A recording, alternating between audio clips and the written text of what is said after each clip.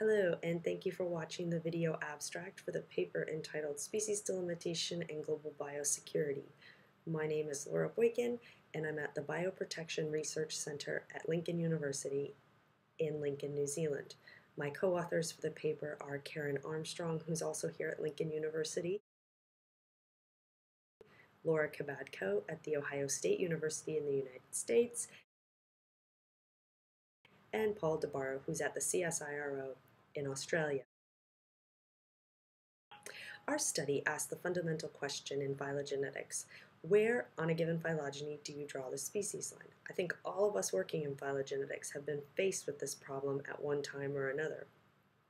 We want to point out that the measures, statistics, and approaches applied in our paper are applicable to all organisms. We chose to take a global biosecurity angle on the species delimitation issue by using two cytochrome oxidase datasets from two highly invasive insect pests. One of our main goals was to bring together evolutionary biologists who were working on species delimitation measures and statistics, and regulatory personnel. We wanted the evolutionary biologists to realize the applicability of their species delimitation measures and statistics, and we wanted the regulatory personnel to realize that those statistics and measures could be and should be used when making key decisions when involving highly invasive species. To address this question, we've developed a novel tip-to-root approach for assessing taxonomic distinctiveness, which removes subjectivity from species delimitation. A brief description of our paper is to follow. The organisms of interest for our study are Bemisia tabaci and Lymantria dispar. Both are highly invasive insect pests that cause millions of dollars in damage each year. We want to know how many species there are for each and who cares. On the left, you'll see there are 24 genetic groups for Bemisia tabaci and two subspecies of Lymantria dispar on the right.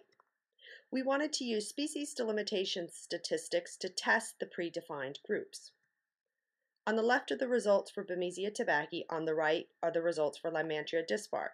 You'll see for Bemisia tabaci, the 24 predefined groups were all supported with our species delimitation measures, whereas on the right, Lymantria dispar resulted in an unresolved phylogeny, and we were unable to test the two subspecies. So then we took our naked phylogenies and used our tip-to-root approach.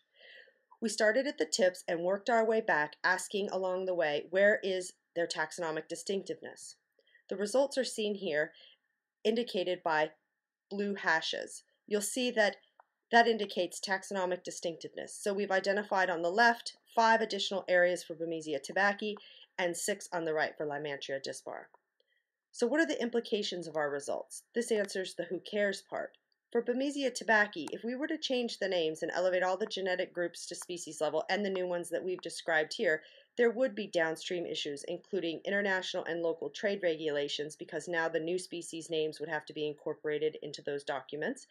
And also, chemical companies would now have to test their insecticide against each described species. For Lymantria dispar, CO1 shouldn't be used to identify subspecies, as the resulting phylogeny was unresolved. More genes are needed to verify our results, and if that's the case, the taxonomy should be revisited. Thank you for taking the time to watch our video abstract. Please feel free to download our paper and send any queries to the email below.